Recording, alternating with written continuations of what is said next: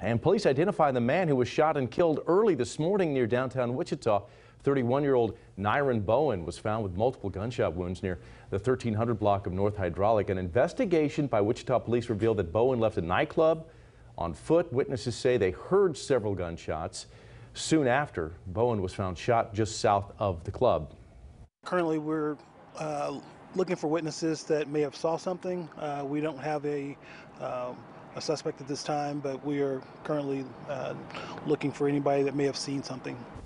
Police asking if you know anything about the shooting to call Crime Stoppers or report a tip online.